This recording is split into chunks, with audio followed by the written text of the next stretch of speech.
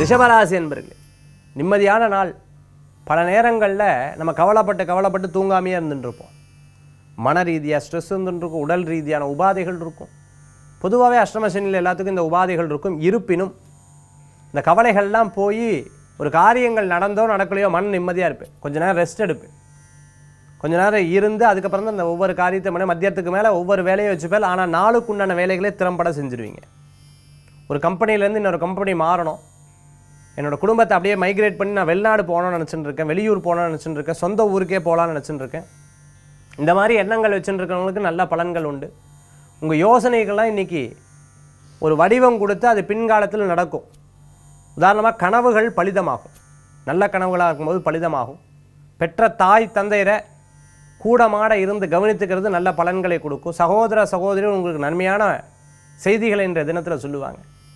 சில நேரங்கள் எதிர்மறையாக வந்தால் கூட அப்போதைக்கு அது எதிர்மறையாக தோணும். கொஞ்சம் நேரத்தில் அது உங்களுக்கு சாதகமான விஷயந்தான்னு உங்களுக்கே புரியும். ரிஷபராசி என்பர்களுக்கு நல்ல முன்னேற்றம் தரக்கூடிய அற்புதமான நாள். பண வரவுகள் உண்டு. அதிர்ஷ்டம் தரக்கூடிய எண், அதிர்ஷ்டம் தரக்கூடிய அற்புதமான எண் 8. நிறம் நீலம். வழிபாட்டுக்குண்டான தெய்வம் மகாவிஷ்ணு வழிபாடு. துணை நிற்கும் அற்புத வழிபாடு ரிஷபராசி அன்பர்களே.